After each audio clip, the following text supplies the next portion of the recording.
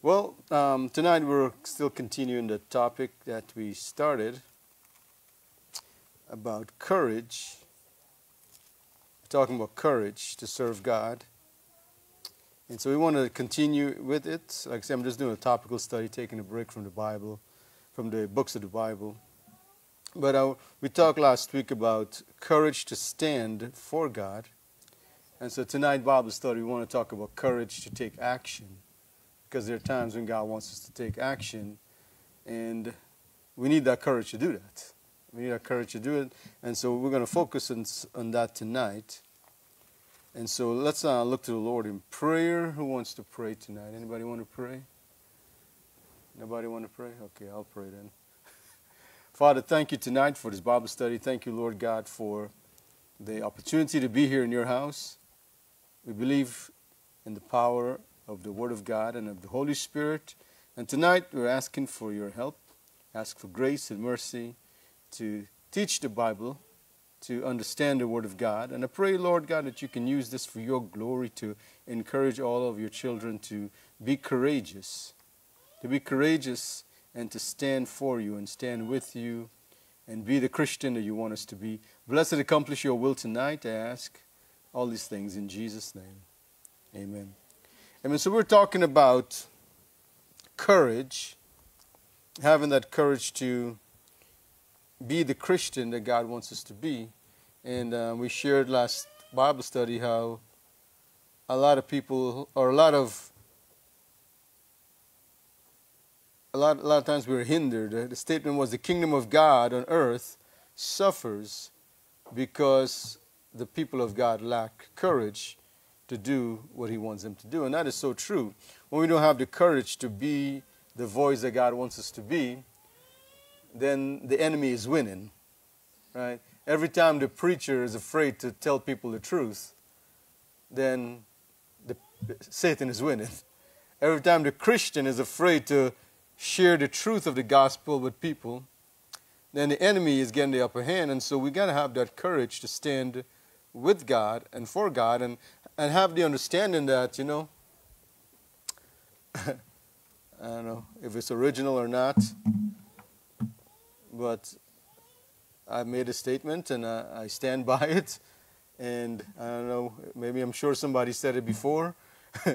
People like to talk about being on the right side of history. I like to be on the right side of eternity. All right, I don't want to be on the right side of history and the wrong side of eternity. I'd rather be on the wrong side of history and the right side of eternity.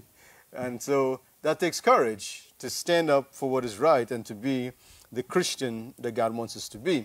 And so it takes courage to do that and to have that ability to stand with God. And we use how the apostles, the Bible said they didn't take knowledge. They took knowledge that they'd been with Jesus, but it wasn't because of anything that they shared knowledge-wise or any miracle that they did or anything like that. It was the boldness of the apostles. They were uneducated men. They were fishermen. They were not schooled in the finest institutions of that day. They're just ordinary fishermen, ordinary men that Jesus called and filled with the Holy Ghost. And the Bible said that when they did the work of God with courage and boldness, people took knowledge. They said, wait a minute, these guys, they've been with Jesus. And so and that's what tonight's Bible study is going to be focusing on. Where does courage comes from? And it comes from that same statement, right? They've been with Jesus, right? They've been with Jesus. When we have been with Jesus and we're in the presence of God and we're connecting with God and walking with God and talking with God, that's where great courage comes from. It comes when we've been burning in the presence of the Lord. And so that's what it took from those guys. It said they took knowledge that they had been with Jesus. And we talked about courage speaks about the heart, the inner strength and determination. It speaks about the willingness for someone to speak their mind and to be able to not be afraid to represent God and to stand with God. And so we have to have that kind of a personality, that kind of a mentality as a Christian is, I can't be silenced when God wants me to speak. Or I can't just, and of course, we speak everything in God's time. Right? When God opens the door, let's do it, Lord. Sometimes we don't want to speak ahead of time. We don't want to jump the gun before God. But there will be time when God will look to you and me, and somebody may need to know the truth. And that truth may seem as something that may offend them or stir them up on the inside or get them mad about something. And that truth about God may go contrary to what that person been taught all their life or believe. But God may put his finger upon you and cause you to be the one that will speak for him. That takes courage.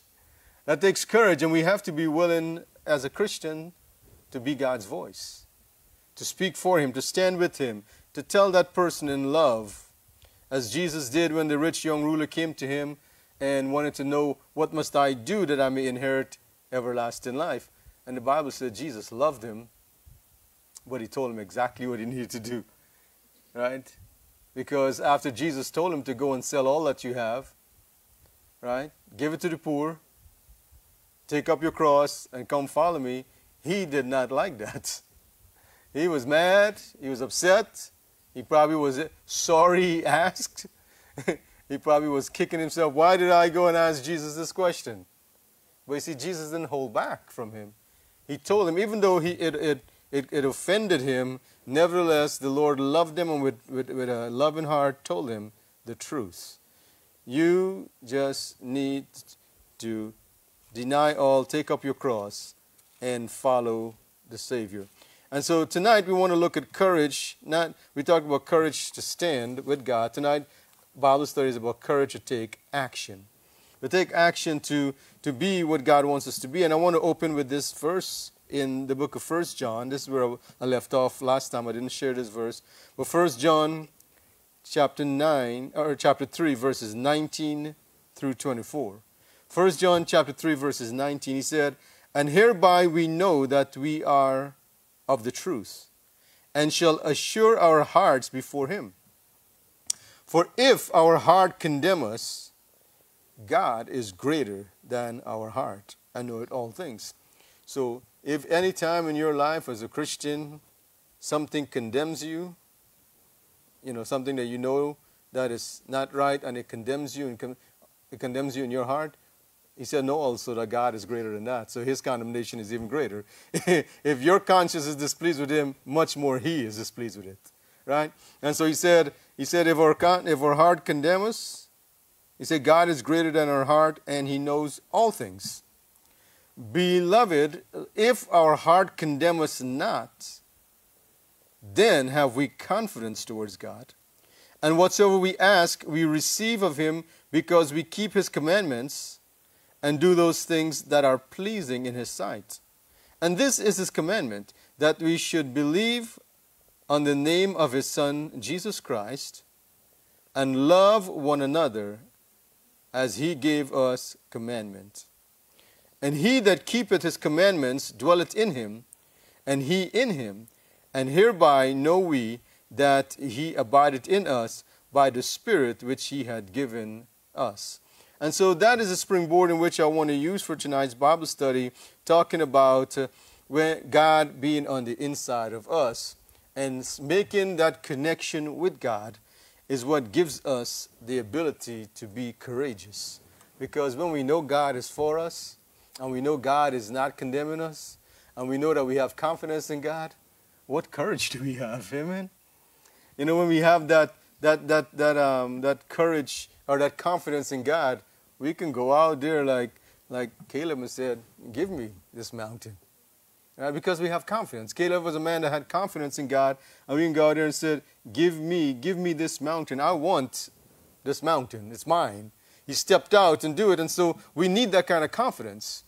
And we're talking about courage to take action. Some quotes about courage. He said, what would life be if we had no courage to attempt anything? Right? So we need courage to do things. Another quote says, "You will never do anything in this world without courage. It is the greatest quality of the mind next to honor." Aristotle said that. I think Winston Churchill said this one. He said, "Success is not final. Failure is not fatal. It is the courage to continue that counts."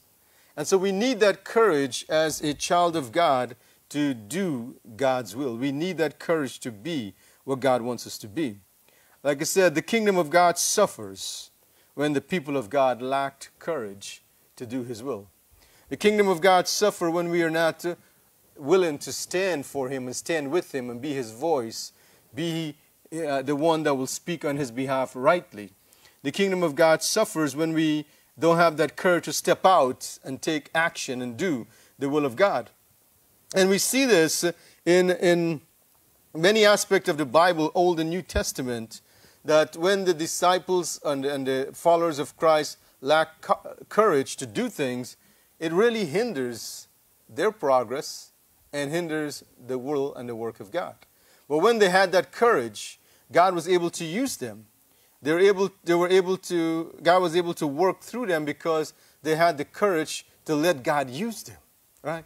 They had the courage to let God use them. And so that's what we need tonight. So we look at this here in 1 John chapter 4, verse 4. Like I said, we're talking about courage to take action. As a Christian, we're talking about how do we become courageous, right? How do we become courageous to do God's will? We have to remember this verse of Scripture right here. 1 John, and we all know it. It's been preached about, you read it, been shared so many times. But listen to what he said, 1 John chapter 4, verse 4. He said, "Ye are of God little children, and have overcome them, because greater is He that is in you than he that is in the world." This is what gives us courage, is knowing who lives in us, right? Knowing who lives in us, knowing that the Lord is my light and my salvation. The Lord is the strength of my life. The Lord is my shield, my buckler, my strong tower. The Lord going before me, as the Bible said, the disciples working and God working with them. Knowing that God is on our side, God is in us, and that He is greater than all of our enemies. The Bible said, "In nothing be terrified by your adversaries." Because the God that we serve is much more greater than Satan. He created the devil, not the devil, in the sense as, He created Lucifer, who became the devil, right? But he's the one that, no one is equal to God. No one can match the power of God. And if that great and mighty and honorable and wonderful, loving, holy God lives in us, that's what gives us the courage. That's what gives us the courage to do what God wants us to do. And so courage comes when we make a strong connection with the God that lives within us. That's the point I want to drive home tonight. Courage to stand, right? Courage to do God's will. But where does the courage come from? It comes when a person is in connection with their God.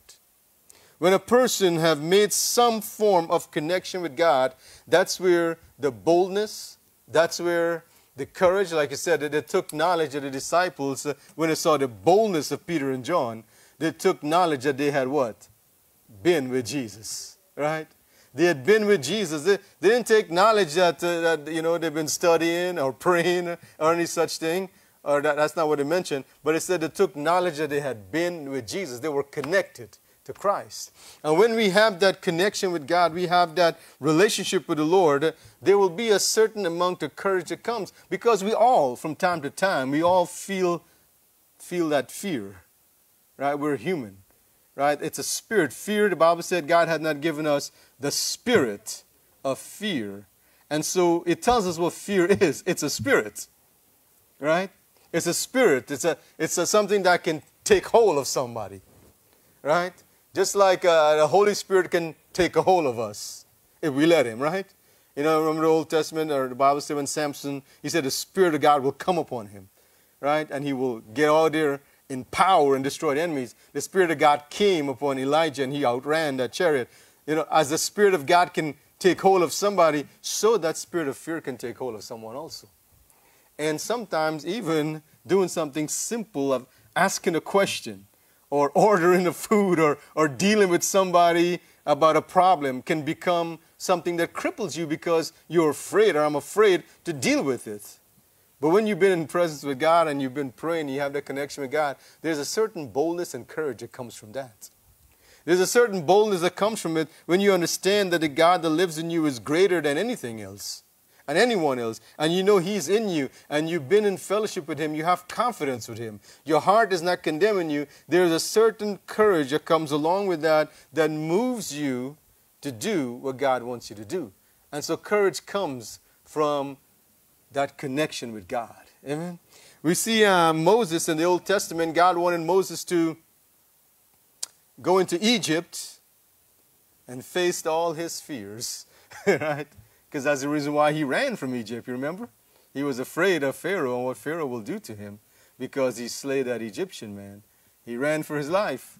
And now God is telling Moses, time for you to go right back into Egypt. And he did not want to go. He was afraid. And he began to make excuses like many of us do. Oh, God, I can't even speak. I can't even put two words together. I'm a mumbler. I'm afraid to lift my voice and talk. God, I can't do it. And God just took that fear out of him. He said, who made man's mouth? He said, Moses, you go, and I will go with you. Right? And as Moses was there in the backside of the desert, he saw that burning bush. He saw the miracle of his hand turn leprous and then healed again. He saw the rod turn to a serpent. So with God's revelation of the burning bush and the miracles and God's reassurance and comfort that he was going to be with him, Moses made that connection with God.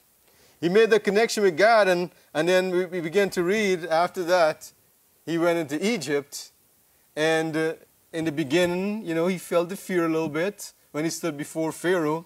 But as soon as he began to make that connection with God even more when he stood before Pharaoh and Aaron's rod destroyed the rods of all the magicians that was there, and God told Moses to go back in again and stand before him, it was a different story then. We saw the transformation. He was no longer afraid. He was no longer timid. Man, he was a threat to Pharaoh after that. He boldly stood before Pharaoh, king of Egypt, and said, God said, let my people go. And he said, if you don't, right, I'm going to turn this water into blood. If you don't, I will call for this plague, and I will call for that plague. And God was magnifying Moses in the eyes of Pharaoh and all his people. But we saw this shift from being scared, being timid, being afraid, to boldly standing before Pharaoh and declaring God's will. It comes from when he made a connection with God. And that's what gives us courage, when we make that good connection with God. When when our heart is not condemning us, we have confidence, right? When we know that greater is He that lives in us than anything else that can come our way, it gives us courage. When we know that God will stand with us and for us, it gives us that certain boldness and courage to move forward with what God wants us to do. And so when we're talking about courage to take action, Moses took action, courageously took action after he made a good connection with God. We see the same thing happened with Gideon. God called him to deliver Israel from the Midianites. And once again, we find that he had some excuses also. Oh, who am I, God? I'm the least of all my father's house. I'm a very poor man. I'm nothing. I'm a nobody. God knew that, right? God wasn't blind to who he was. God knew who he was. But God was showing him, if you can connect with me, you can have the courage. If you can make a connection with me, you can have the courage to do what I call you to do. He needed some assurance, and in his case, he needs some reassurance, because he put that fleece before the Lord, and you know the story, and I'll go through the whole thing. And when God answered him that way, he's like, oh, this is good, this is wonderful. Let me try another way. Reverse it now, Lord Jesus. Or he talked to God at that time, right? And so God gave him the assurance, but he made the connection through laying that fleece before the Lord. God answered him both times. God sent the angel, spoke to him, so he made that connection, with the messenger of God. And then when he asked for the miracle, God showed him the miracle. And so he made another connection with God. And when he went to choose his army, God spoke to him again. He was making that connection. And so God chose 300 soldiers and Gideon to go take on one of the mightiest army close by to Israel at that time, the Midianites. The one that were destroying them, thousands upon thousands of people. Gideon and his 300 men went out there, and God gave them the victory. But if you notice what happened after the victory, right? After the victory of that battle, the Bible said Gideon became a mighty man. He became their leader. He became a judge to rule over the people. And he had courage. He went from a nobody to a somebody, right? Because he made that connection with God.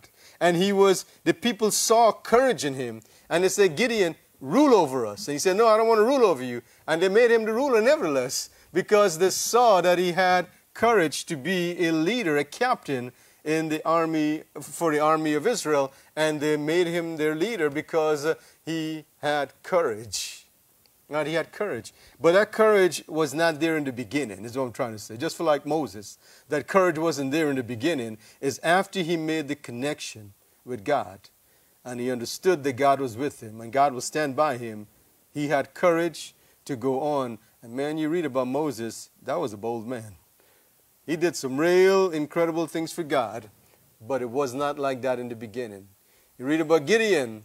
He stood for God. He took action. He fought for the armies. He fought with the armies of Israel, for the people of Israel. He led them and everything very courageously, but it wasn't there in the beginning. It's only after they made that connection with God, that's when they were able to take action. And so the Bible study is about courage. Last week was courage to stand up for God and to speak and to represent him properly. Tonight's Bible study is courage to step out and do what God wants us to do. Don't let fear cripple us. We can't let that. I read the statement many years ago. I don't know, some book somewhere. I don't even know the name of the book. Can't give credit to anybody right now, but it says you got to feel the fear and do it anyways. I go through that all the time, every time.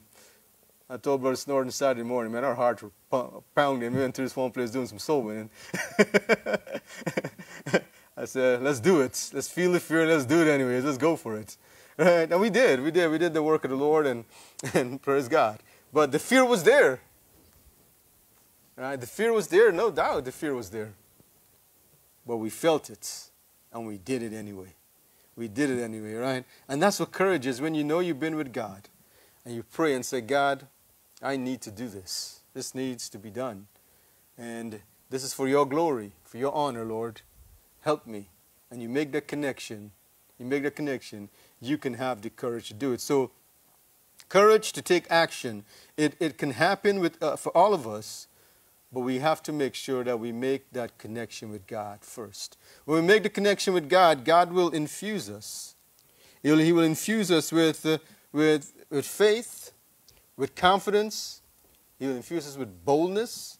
He will give us the wisdom we need, the guidance and favor that we need to accomplish the mission. God will help us. But we got to make sure we make that connection with him. And when we do, we will see there's a certain courage that takes over our life. We will not be ashamed to be a good representative of Christ. Amen? We'll not be ashamed to stand out and be the example God wants us to be. We'll not be ashamed to do the will of the Lord. We'll not be ashamed or afraid to speak and to tell people what God wants. Not what they want to hear, but what God wants them to hear. Because that may be the last thing we tell them. It may be the last time we speak to that individual. The last time we have that opportunity to give them the truth that God wants them to hear. And so we have to be conscientious of that, that when we speak for the Lord, it could be, very well be, their last message. I've done that. I've sat with people right across, sitting at the table talking to the guy, young guy. That was the last time. That was the last time I ever spoke to him. After that, he was gone, taken into eternity. But it happens. We don't know. We don't know. We have to be conscientious of what God wants us to do and have the courage to do it, and don't be afraid. Amen. The last thing we're going to share tonight about this courage to take action. And you know that story about Esther, how she had to put her life on the line. And this one, like one of the greatest stories in the Bible. Very courageous. I still can't find the book of Esther in my Bible, so I'm going to read it up there. It's in my Bible. I know it's in there. I saw it today. I read it today. But I had stuff underlined from it that I wanted to share. But I think one thing was prayer prepares us for the battle. I just can't locate Esther right now. Where is Esther? She's hiding. But the connection and the courage that she needed. You know, a lot of times we tell people, pray about it. Pray about it, right? We say, pray about this. And the reason why we say this is because sometimes, you see, prayer helps us to make a connection, to step out with courage to do God's will. It's not necessary that we pray so that God can move on our behalf all the time. That's part of it. But it's not only so that we can get God to move or get God to act. Prayer prepares us for the opportunity to courageously step out and do what God wants us to do. And that's the reason why you see a lot of times in Scripture people are praying. You remember when Nehemiah went before the king to get permission to go rebuild the walls of Jerusalem? He prayed and asked God to give him the favor and stuff like that. And so the courage comes when we pray. We make that connection with God to do God's will. And so Esther had to go stand before the king, and I'll probably read it up there. He said, then Mordecai commanded to answer Esther, think not with thyself that thou shalt escape in the king's house more than all the Jews. For if thou altogether holdest thy peace at this time, then shall there enlargement and deliverance arise to the Jews from another place. But thou and thy father's house shall be destroyed. And who knoweth whether thou art come to the kingdom for such a time as this? Then Esther bade them return Mordecai this answer. Go, gather together all the Jews that are present in Shushan, and fast ye for me. And neither eat nor drink 3 days, night or day. I also and my maidens will fast likewise, and so will I go in unto the king, which is not according to the law, and if I perish, I perish. So Mordecai went his way and did according to all that Esther had commanded him. And that's the end of it there. But you see what happened, right? She needed to take action for God. God needed this woman to take action. God needed this woman to do something for him, something she had never done before, something she didn't even think she could do. And her uncle Mordecai helped her out, inspired her, challenged her, threatened her.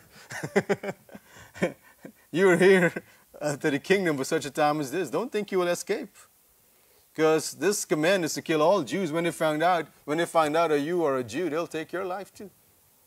And your father and everybody else, your relatives, they'll take their lives too. And so the way that she gained the courage to go before the king was she made that connection with God. Right? She said, 3 days and 3 nights. Let's fast, let's pray.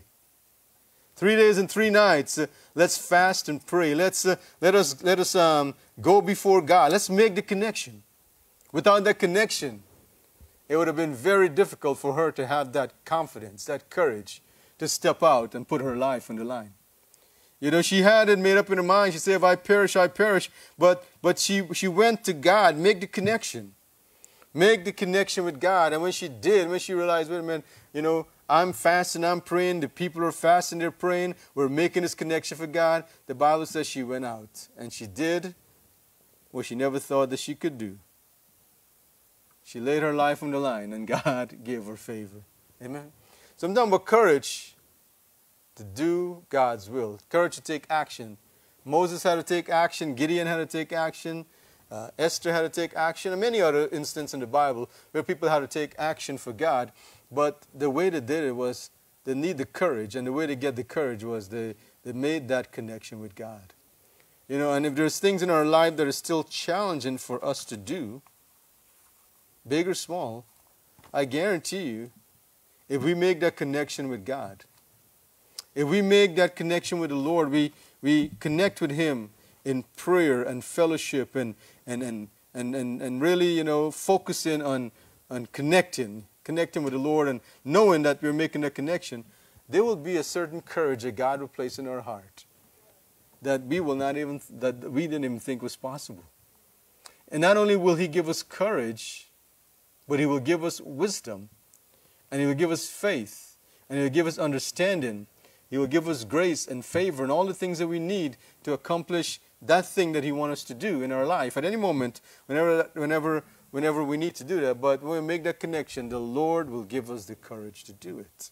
And we need that courage because when we don't have that courage, God's kingdom on earth, not in heaven. He's good in heaven. Nobody can mess with that. But His kingdom on earth suffers when the people of God lack courage to do His will. Whether it's to speak on the behalf of the Lord or to take action and do something for Him, we all need that courage. And we can all get that courage. If you remember the verse that I share with you, the greater is He that is in me than he that is in the world. The God that lives in me is greater. Amen? The God that lives in me is stronger. The God that lives in me is better than anything else and anyone else. And He is able to give me the courage to do what He wants me to do. And with that, we'll close the Bible study out for tonight. For all you join us online, God bless you. Have courage in the Lord. Do God's will. Make that connection with the Lord. And for us here, let's continue to be courageous and serve the Lord. Amen. Father, thank You for the Word of God. We pray, giving You glory and honor. I pray that You will give us the courage to do Your will and to serve You and to stand for You and to step out in action and do Your will. I give praise and glory to You. Ask God that You will use this word for Your glory tonight in Jesus' name. Amen.